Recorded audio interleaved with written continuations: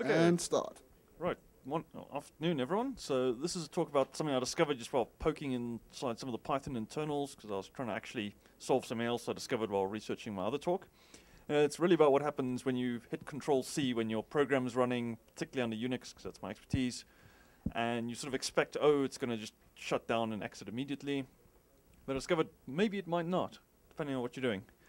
It's not too serious if you're just at a console and you want to kill it, because if it doesn't die, you can kill it harder and just keep killing it until it dies. But I imagine this might actually be an issue if you have some sort of automation system where where your whole system sends a sig term to your process and you expect it to catch the interrupt and sort of clean up all its database handles and write things to disk that you really want written to disk, and you actually want things to shut down when you ask them to shut down. So it all comes down to blocking system calls. So if you've ever got your gloves out and dug into what happens inside, particularly CPython, I don't really know anything about PyPy. If you have some sort of blocking system call, particularly, say, reading from a network socket, or even just saying, wait until a network connection arrives for me to process, the general pattern that happens is you drop into some C code, which drops the global interpreter lock. And that's to let other Python threads keep doing useful stuff while you're just waiting for this blocking system call. Then you make the system call, then you take the lock again to make sure you can safely call Python stuff again. And then, so with POSIX, when the system call is interrupted, you get, if a signal handler arrives during a system call, it will usually interrupt it. There's a particular error code, EINTER. And if that happens, then you go and check, did a signal handler run, did it throw an exception? So for example, by default, Control-C will the handler for that will throw a keyboard interrupt exception. So if that happened, then you bail out of that system call. Up until Python 3.4, if the handler didn't throw an exception, it would still bail out of your system call and you'd get some other exception. Python 3.5, they changed their mind and said, no, we'll actually redo your system call for you, so that every single piece of code that makes system calls doesn't have to sort of handle this interrupted error and try again. So this mostly works because if you've actually made the system call and you're sitting there waiting for something to arrive on the network or file or something and it gets interrupted, that's not a problem, it all works. Problem is there's a race condition, which is sort of in between dropping into the C code and actually starting the system call. If the signal handler arrives there, you're going to jump into the system call and there's nothing which is interrupting that system call, so it'll just sit there forever until you press Control-C again or until someone tries to connect to your server, at which point we'll immediately go, oh, now hang on, I can't talk to you, I'm being shut down. Right, so there's an alternative way to handle this, which is the other thing it does, which I didn't show on the previous slide, is in addition to all the other steps that happen in the signal handling code, is the signal handler can write a byte to a particular file descriptor. It's not done by default, but you can set a file descriptor from signal.setWakeUpFD. And what happens then is you can restructure all your code to use asynchronous I/O, and you only do one blocking system call, which is you do a select or poll or whatever it is in your operating system, and you say poll until something happens on the network or until something gets written to this file descriptor. And that way that you can guarantee that you will exit out of the system call as soon as an interrupt handler has run and written this byte. So if you want to do this, you have to restructure your code to use select and poll to wait for things to be ready and then use non-blocking I/O. And you obviously actually have to consume this byte, otherwise next time you go around it'll go, oh no, there's still a byte in there, we're going to interrupt you. That sounds like a lot of work, but the good news is, I seem to have lost a slide somewhere. This is bouncing all over the place. Okay, I'm not sure what happened to slide ordering there. But the good news is that if you use asynchronous I/O framework like Tornado or Async.io, they both do this. I haven't looked at any of the others. I wouldn't be surprised if they do this as well. So there, if you just install a signal handler with Async.io, signal handling mechanism, this will all just work. And when you send a sig term or something and you have a signal handler, it will reliably interrupt what you're doing. Thank you.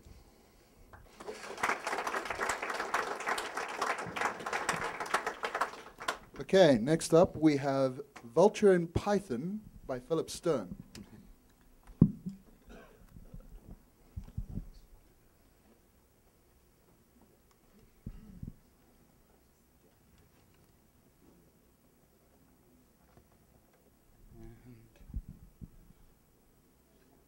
My screen was flashing. Are you outputting anything? I should be.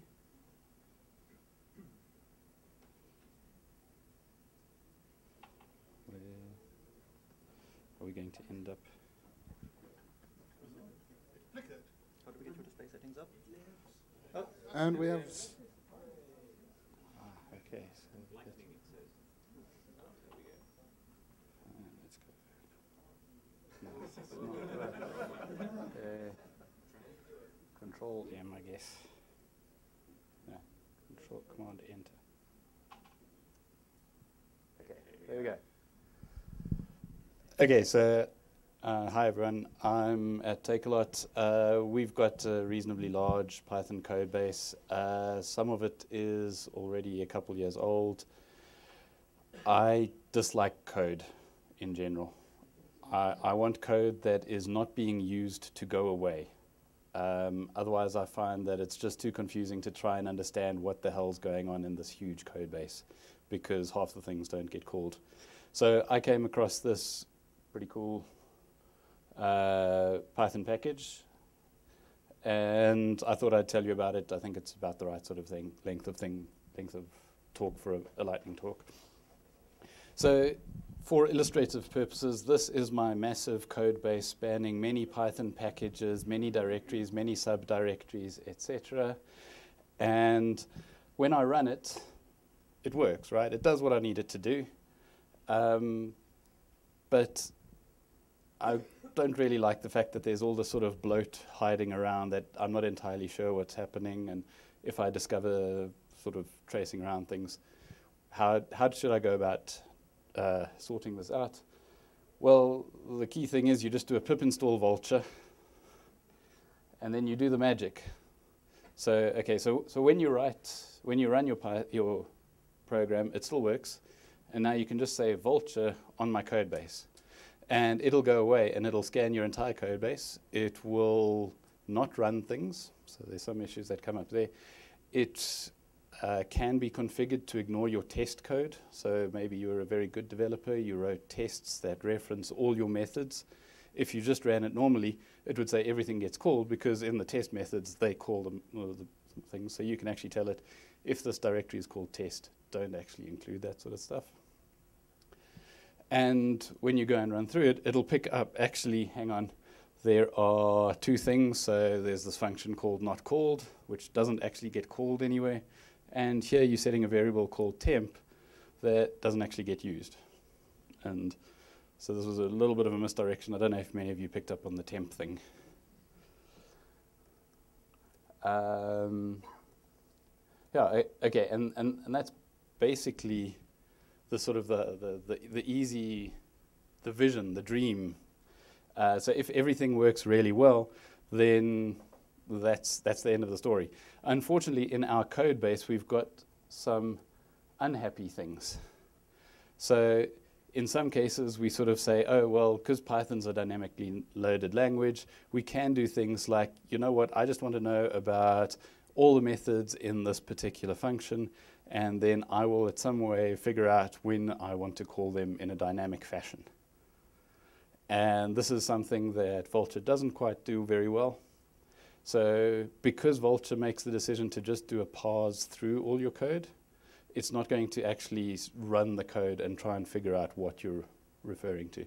So in our Takealot code base, how we've used the vultr stuff is we've ended up with a little decorator for all sorts of functions. So if it's an init method for a class, or if it's just a general function, then we've just got a little decorator that will do a bunch of logging. And we've managed to pick up some cases where things are being called dynamically, and other cases where basically there is no conceivable reference to it for the next sort of, the past 2 weeks. And so then we feel comfortable commenting it out. So be reasonably careful with this stuff. I mean, it's all in GitHub and it's all whatnot, but we're reasonably careful with that. And yeah, that's the end of, okay, and there's just a little bit of a proof saying there you run it, it actually does call the sad vultr thing, but it thinks it's unused. Yes. I have a question. Yes. If you have a function A Yeah. and function B calls function A, Yeah.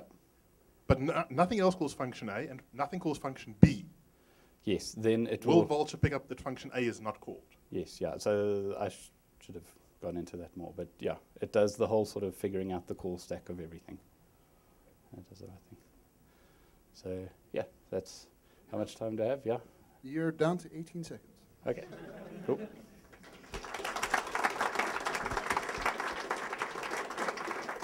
Okay, so next up is EDX by Carl Dawson. I've not got any flashy slides. You may have seen on Twitter, I arrived in Joburg at 10:30 last night, got up at 6 o'clock this morning, and my car was gone. So so it was a bit of a welcome to Joburg moment. I had been warned, that was the funniest thing. I'm also not technical, so when I saw the presentation this morning, distributed pub sub infrastructure with Apache Kafka, I almost had a nosebleed. So this is going to be the opposite of a lot of the other presentations. My name's Carl. I'm the co-founder of a company called Proversity. We use the edX platform. So some of you may well know Coursera, Udacity, Udemy, and things like that. We've been programming in Django and Python since 2013, building MOOCs by employers, basically. So we work with the British Army, the Bank of England, Network Rail, Lloyds Bank, people like that, to build courses to help people when they leave school, university, and if they're changing their career halfway through their career. We're just about to move all of our technology team out to Cape Town, having done a review from Santiago to Laos, or Laos, I don't even know how to pronounce it. We did a review globally of all the best places to put our technology team. And we looked at absolutely everywhere. I'm very pleased to announce that Cape Town is going to be where we're going to be basing it all. Thank you. The beast that is edX is a very complex one that was built by Harvard and MIT. It was built with a $60 million endowment. And what's actually the benefits of that is it's a hugely fantastic thing which has a huge amount of features, but the flip side of that is it's a really difficult beast to actually work with. So the big challenge for us in the next year is to grow the tech team from 2 people in London to 20 in Cape Town, and to get the best in Django and Python programmers to look at how we actually develop out. To give you an example of the success story we've had, the Bank of England built a course for school leavers in England, which now meant that the people that got taken onto the apprenticeship this year didn't have to have any qualifications at all. They went through that course and went straight into the Bank of England. So it went from extremely kind of closed shop, where it had to be sort of friends of the family of people who worked at the Bank of England, to a total change in the way that they've actually done everything. When the managers there discovered the sort of the depth of the changes, or the degree of the changes, they were absolutely shocked in terms of, they had said, well, they need to go to this university or have this kind of person, this qualification, or know this person, and they realised that it was totally changing the way that they recruited, and people don't have to have the set qualifications that we all expect. They can teach themselves. So if you want to be part of this adventure, we are looking. Tell your friends, tell everybody. My name is Carl Dawson. You can find me on LinkedIn. And thanks very much for the opportunity.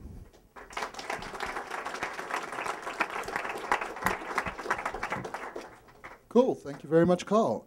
Next up is AST Lintin by Bryn from Oracle. AST Lintin, is that right? Oh, right. Yeah, there's kind of it. Hi there. Let me get my slides up before he starts counting.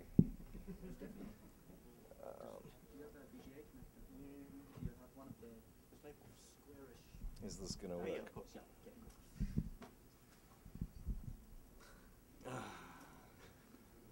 The last unsolved problem in computer science. The greatest and most problematic.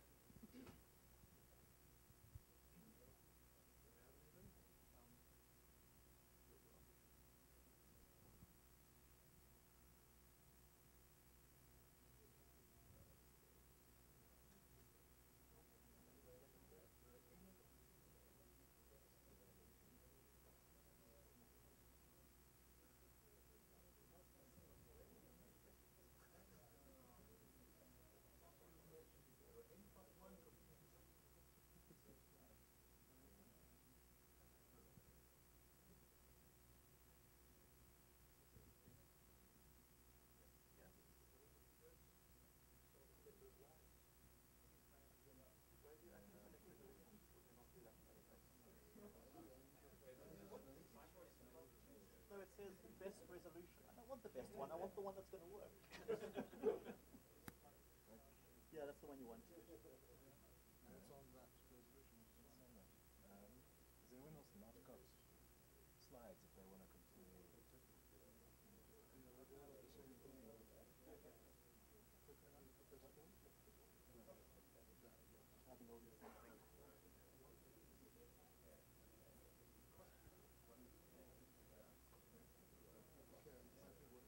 Yeah, is there another lightning talk? It doesn't have slides. Laura, do you want to give your talk? Yeah, let's bump you.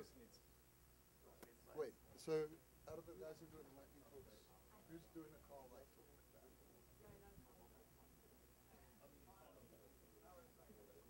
Okay. I did reset, or do you want to pop a power slide now?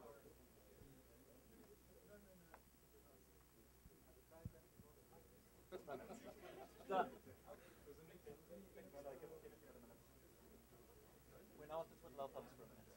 Oh, okay. Well, we have a minute.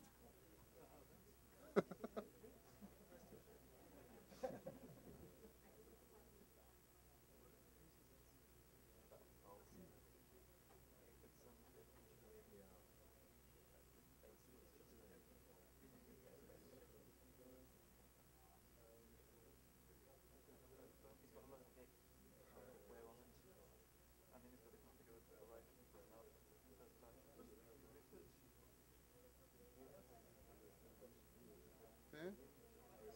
Oh, I have to start entertaining. Okay, all right. I think you're going to have to shorten the time for your speaker.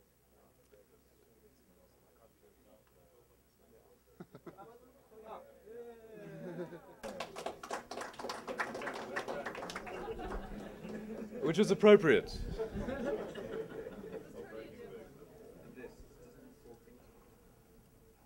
Okay. Hi, I'm Bryn. I work at Oracle in Cape Town, head up the engineering division for the Oracle Public Cloud. Also, we're hiring, obviously. But we've got a problem in that we've got a big code base. We've got, hundreds of thousands of lines of Python and Twisted is the event-driven framework, and some of this code was written when we were a startup, so it was written really, really quickly, and we're still maintaining it. And then we're hiring. So we've got, like 80 people in Santa Clara in Silicon Valley, and Silicon Valley is a very competitive area, and Oracle's not the most competitive company to work for. So we got lots of new guys, lots of guys who don't know the environment, lots of guys who, they just know Java, and now they're trying to work on a Python code base. So we get lots of problems coming up, which, since Python's a dynamic language, it only comes up once things are running. On QA sites, and our QA cycles are incredibly long. So, there are issues there, and we're trying to catch them through, basic source code analysis. We do PyFlakes, things like that. But there's some particular ones which we have problems with, and here is the first one. First, I must explain that in Twisted, you can make a generator. I hope everyone knows what a generator in Python is, and use that to do asynchronous I/O. But that means you have to yield in the generator spec every time you want to call an asynchronous function, and obviously people forget this all the time because they don't know whether they're calling an async function or if it's just a normal function. So they do that, the whole thing explodes, everything falls to crap, and our sites break. So what we've done is we've written we hacked together a quick AST checker, which goes through all the code which is committed each time we get commits. And AST is obviously an abstract syntax tree of the code in your code file. And we've got little checkers which walk that code path and then throw out these basic mistakes.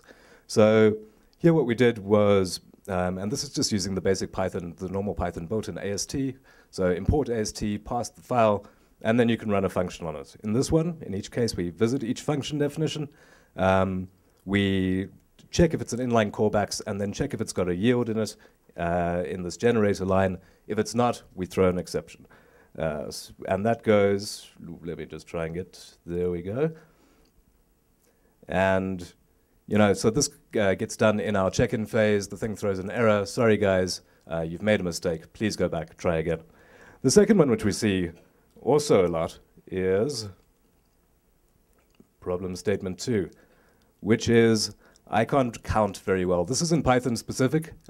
This is the logging library in Python, which means that whenever you interpolate into a Python line and you give the wrong number of arguments to that log line, things break, as we can see here. That's the wrong one. So everything goes to hell, and often this is only in an exception handler which never gets called during the normal checking code or the unit testing. So it gets to QA, they hit an exception, everything breaks, people start shouting. So obviously, we've again decomposed the AST and forced out a bunch of errors whenever these sort of errors are hit.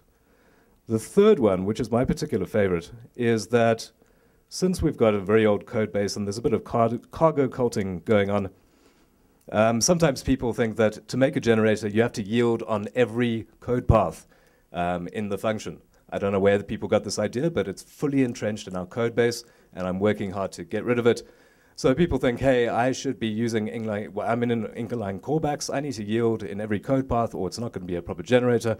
So they keep on putting in this yield succeed, which all it does is it just throws the function out. It doesn't actually do anything. It's a crazy piece of code, and it annoys the hell out of me. So while it actually runs fine, if we run that, yes, I am randomly just calling all the things because I think I need to, but luckily we throw out an anti-pattern warning on that when we do check-ins as well. So the point here is that AST code linting is quite fun. It's useful for particular problems you have in large code bases spread about lots of people and people who aren't necessarily Python developers. And even when things compile or even work correctly, there are things you want to get rid of. And it's nice to catch those in check-in and get those before the unit tests start running. And the actual implementation is really simple. It's easy to walk these things. Someone here might mention that there is a Python package called Pylint, which does the same thing. But I spent a little bit of time trying to translate these across to Pylint just after writing them, and it was hell. So if you feel like playing with ASTs, it's a fun way to think about languages. Have a look at AST package in Python. Thank you. Nicely done. So next up is Laura, and Laura is talking today about NumPy in anger. NumPy in anger.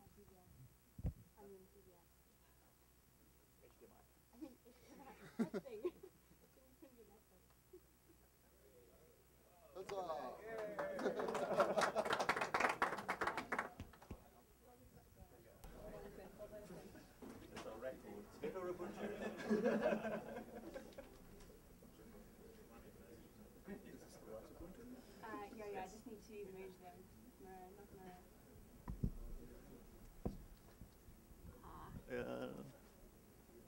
I don't merge them again.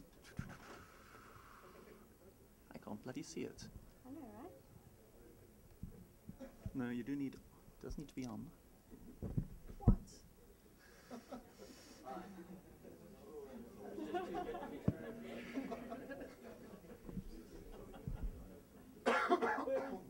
Ah.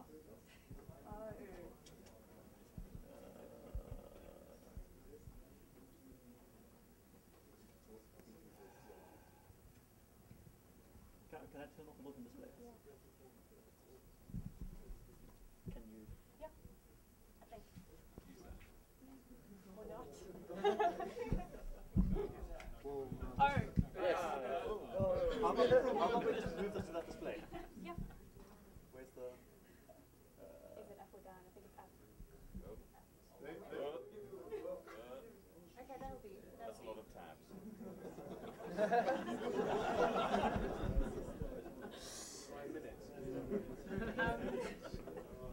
Okay, this is going to be very short because I just decided to do this just before now. So I work for the SKA, and we have data that consists of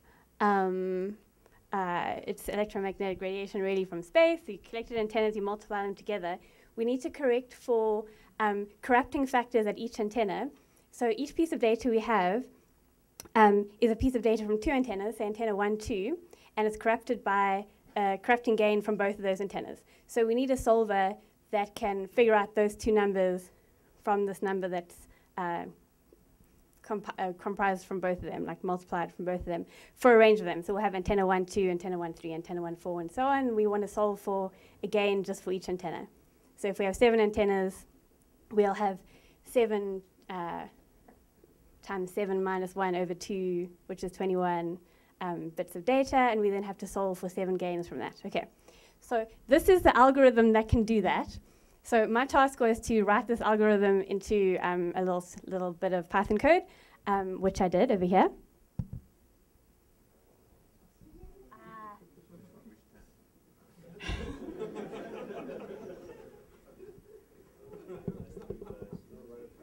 Okay, where are we?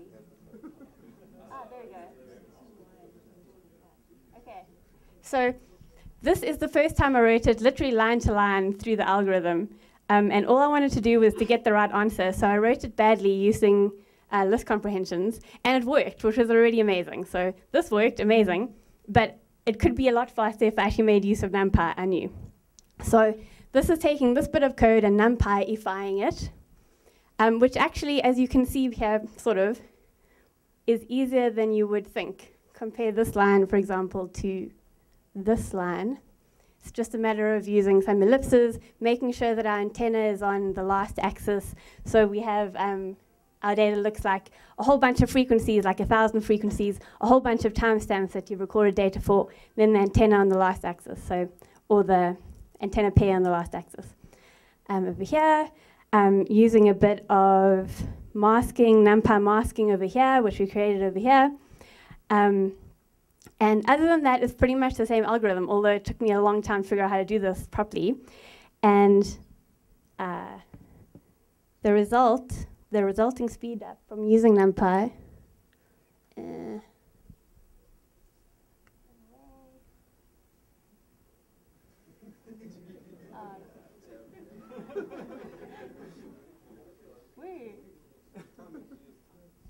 resulting speed up. Okay, so this is our visibility shape. It's 20 timestamps, 1024 frequencies, and these are the pairs of antennas. So it's just 4 times greater because we have polarizations as well. I'm just averaging it over time over there.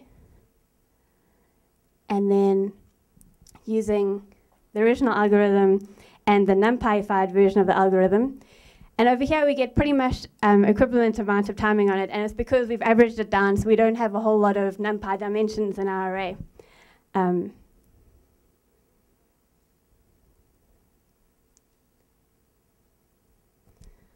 Here I'm keeping the frequency, so I'm solving for one of those calibrated, the gain terms for each frequency, and this is going to take a little bit, but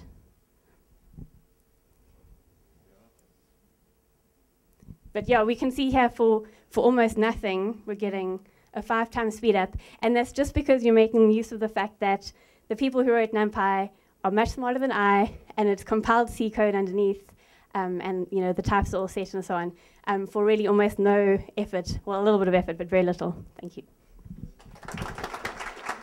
Thank you very much, Laura. Okay, so next up we have How to Screw Up Loading CSVs in Python by James Saunders. Okay. Is it going to work?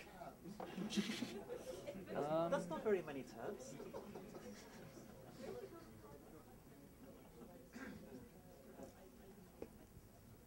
Oh, something flickered. But keep going for the. Yes. Good Lord. Yeah, your one's also refusing to mirror. Okay. Okay, cool. Okay, right, let's go. So now that pretty much every company in the world wants to get on this data science thing, you're getting all these companies from reasonably unsophisticated industries like agriculture and brick making and stuff like that. They want all their data analyzed. And the way they're going to ask you to do it is by vomiting out something resembling a CSV at you. Now, in my mind, you know, this is easy. You've got the CSV standard library, and you do the CSV reader thing, and that's all great. But when it's 16 gigs of something resembling CSV, it becomes a lot harder. So the first thing is that the classic CSV reader is extremely slow. Or not. That's embarrassing. No.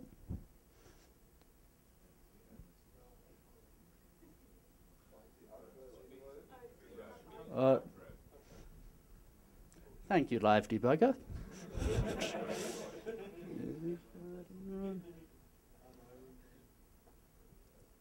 Okay.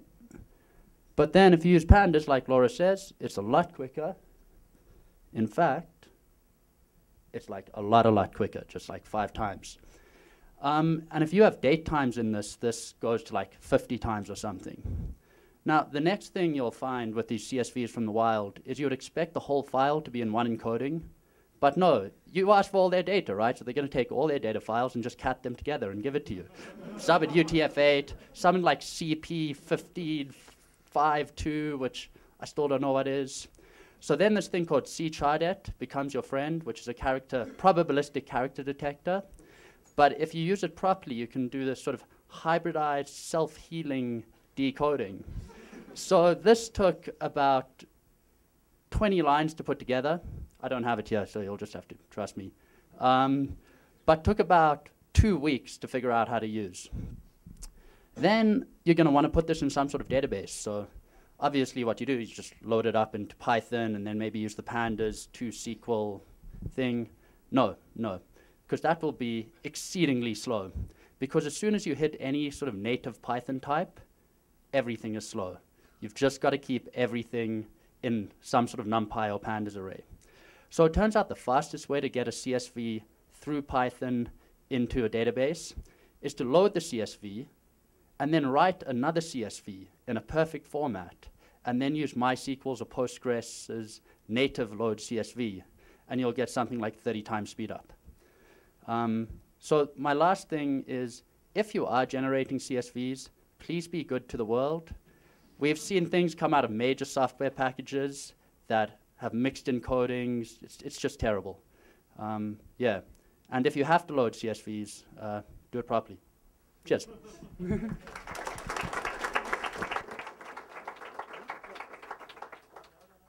Awesome. Thank you very much, James. So next up is PyQuery by Nicholas.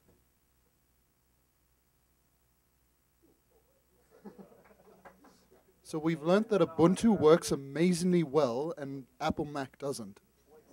Except that we can't get mirroring. So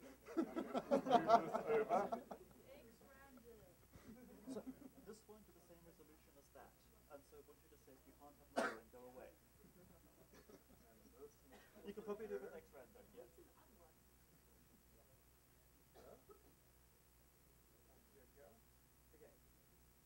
So, this PyQuery is just basically Yeah. Okay. PyQuery is just a very neat little thing that I quite like because it makes it very concise to traverse and manipulate HTML without getting into the ugly elementary and LXML stuff. So it sits on top of all of that, but it just yeah, it just makes it, if you're familiar with the jQuery idiom and you've got used to that, then this is just a very nice, easy way of quickly either reading or fiddling with HTML or XML documents. So I'll just quickly show you. You just, once you've pipped installed PyQuery, then, oops. Okay. So a very simple example. So say I've got, here's my little HTML chunk.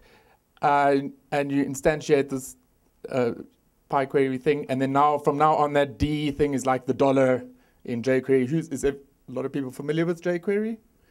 Yeah, okay, well, not so many. But and then, okay, so say I wanted to change the text of the H1 tag up there.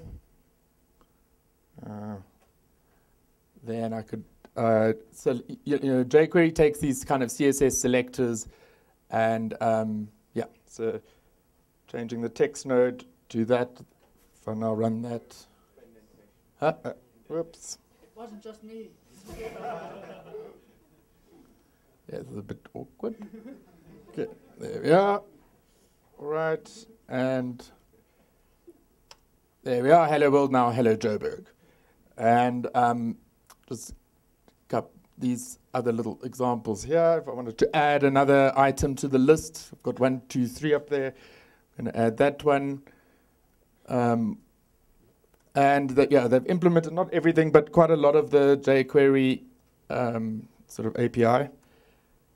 And iterating through elements is quite easy. I'll just show that one first. Let me just take this away. Sorry, this is a bit painful. Yeah. So, oops. I need to get the text node. So as you can see there, it actually is an elementary element underneath, but just makes it quite easy to read it out. And yeah, if we look at how I've finished the document, what it looks like now, just take this away.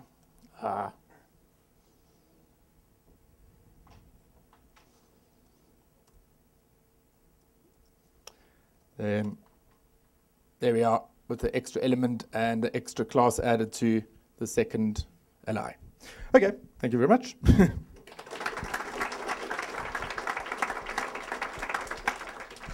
Well, thank you very much, Nicholas. Last up, we have Stefano, and he's going to be talking to us about Debian Python moves kicking and screaming to Git. If I can get my laptop to work. Well, hopefully, you were one of the guys who made this, aren't you? Yes, and we discovered it does not like my laptop at all.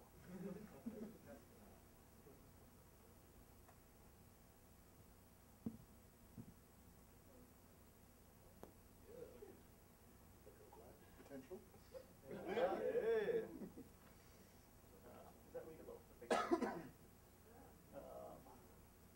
Hang on, I cannot type with one hand. It's just not an option. So, the Debian Python Git team manages a lot of packages. Let's say somewhere in the order of 600. Lots and lots of packages. And we have them all in one big SVN repository, because that's how you use SVN. Yes. So if we look at the Python Biggles, because that's an interesting looking name, we just keep the Debian directory in there, nothing else. Blah. That was bad. Just the Debian directory. We don't have all the upstream source that you would also have in a package. Also, we've got like 33,000 commits. So we decided to move to Git. And that was fun. And then last year at PyCon ZA, I decided it would be fun to do this while keeping all the history. Because, you know, like, I'm a reasonable programmer. I can do this. I've done SVN to Git migrations before and kept all the history. I don't see why this should be any harder. It's only 600 packages where I'm normally doing one. So I started writing some code to do it. And it looks something like, what did I do with that directory? Oh, fine. I'll find it again. There's this fantastic package called SVN Fast All Imports. So you might have heard of Git SVN, which lets you add a remote to your Git repository that's an SVN repository. It's not very good. It doesn't really handle tags and branches well, and it falls over many SVN merges. So if you want to properly migrate a package repository, you use this thing that the KDE people wrote called SVN Fast All Export. And you write some rules that are regular expressions that say, when you see a directory like that slash packages slash something slash trunk, then use that something as the name of the repository, make the branch master, and just grab all the commits into that. And you have to match every single path that you're going to get. So we've got lots of these. And you have to match even the things that you don't really want, because what the fuck are they? And yeah, somewhere here, there's some Python that generates more rules because those rules weren't enough. We run this migration thing. I'll come back to that in a minute. And we get something that looks like this. Don't know if you know GitK. So gets a directed acyclic graph. This is very small. Pretend you're sitting up front and you can see everything. There's a commit that's on its own. It's not attached to anything else. Oops.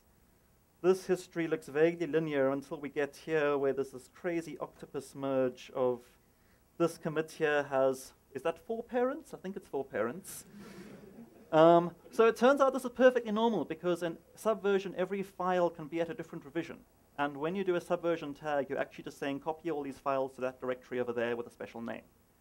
And if those files weren't all SVN upped first, they're all going to come from different revisions, and you get crazy shit like that when you try and turn it into Git. So during the sprints last year at PyCon ZA, Gary van der Merwe, was a developer on Bazaar and knows a thing or two about version control systems, helped me figure out how to fix that. And you'll find a bit down here where we do that.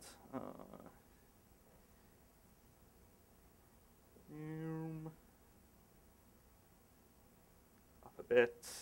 Here we go. Clean SVN bilge package commits. You look at all the refs you've got. Well, you try and find the thing that looks like a tag. You see how many parents it's got, and you just pretend that they all came from the most recent parent, because chances are the person who was tagging it knew what they were doing. Then you use some low-level Git commands to create new commits and insert them into the history, and everything is great. You do that, and you end up with something like, I don't think I actually have that intermediate stage, I only have the final one, but you can pretend that we clean it up. Then, remember I just said we had the Debian directory, but there are also other files that the upstream had, things like the contents of the package, not just the packaging. So, we also want to grab those. And the way we do that is by importing every source package that was ever uploaded to the Debian archive as a commit. And if you look at this Git history, you'll see there are 2 separate branches of development. There's the upstream ones, like this commit and this one and this one. And in between, there's some Debian releases, so each upstream probably has a couple of Debian uploads. Woot, and then we've got a final cleaned up version. Apparently I'm supposed to kick you off. Please do that. Okay, fantastic. See, 3 columns, very complicated, but no octopuses.